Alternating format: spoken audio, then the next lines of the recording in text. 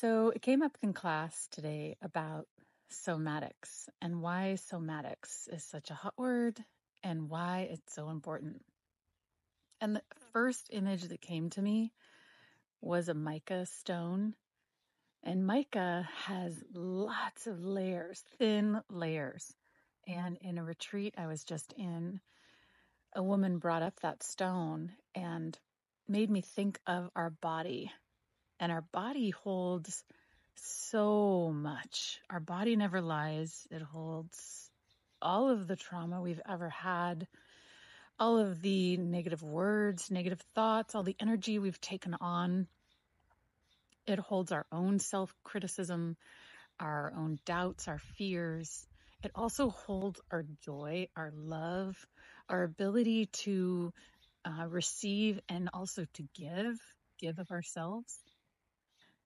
So by using somatics or somatic practice, which is basically soma, getting in touch with the soma, the body's nectar, and everything that goes along with that, these practices can really unlock a lot of energy, power, clarity, joy, trust in yourself, and dispel doubt, fear, self-rejection, judgment, all of those things that make our life hard, makes us feel heavy and dense and dark.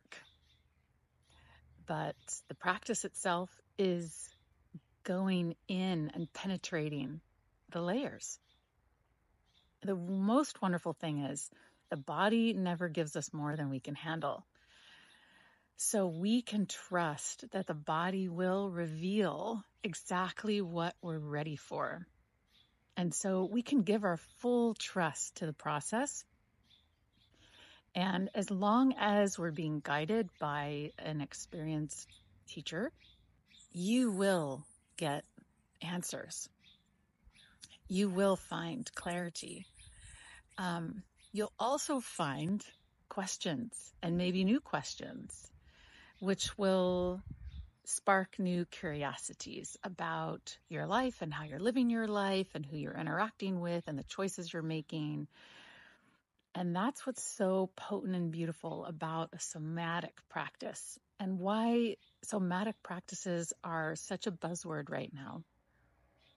But also why a lot of people don't actually truly know what it means or what they're for or why to do them. And so I just wanted to clarify, because I do a lot of somatic work in my classes that I offer online, but I'm offering a special workshop, in-person workshop. You'll be able to connect and penetrate several layers, and you'll be able to find some answers for yourself. So maybe you have a health issue, maybe you're having a question about your life or a problem that you're needing to solve, or you're trying to make a breakthrough of some kind, or you're wanting more creativity in your life or more joy. And this is a way for you to become your own healer, your own teacher, and become the master of your domain, this temple of your body, this temple of your life, the temple of your soul. And I'm so excited to share these practices with you. They've been with me for decades.